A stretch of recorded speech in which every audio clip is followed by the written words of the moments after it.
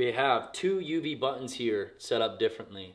I'm gonna show you why. We have a regular stainless steel UV button with our regular knob on it. And I set this up to fit pretty deep into my thumb. And when I'm at full draw, I can get a decent amount of pressure on it. Push and pull, keep applying pressure, and boom, surprises me when the shot goes off.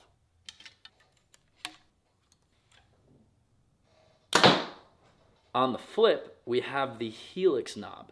Now this one you have to customize and set up a little bit differently. And if you have it set up correctly, the Helix peak of that knob can sit right in the crease of your thumb there. As you wrap your thumb around that ledge, it hooks it in and you push and pull, relax your hand, boom, and the shot goes off pretty much almost automatically too.